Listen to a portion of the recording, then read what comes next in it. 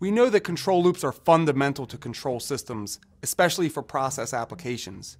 But typically, only half of control loops are well tuned or optimized.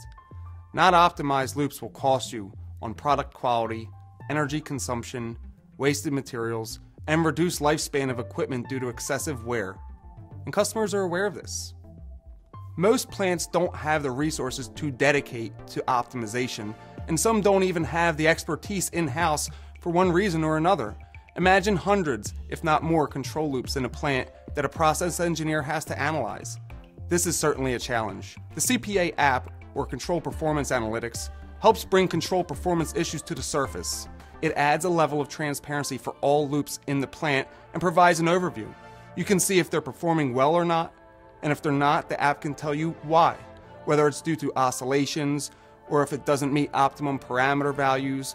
It could be a mechanical problem like static friction, the steady state performance of the loop, or a number of other KPIs that the app can measure and report. You can really get into the details from the overview that the app provides, based on the set point, the process value, and how the manipulated variable reacts.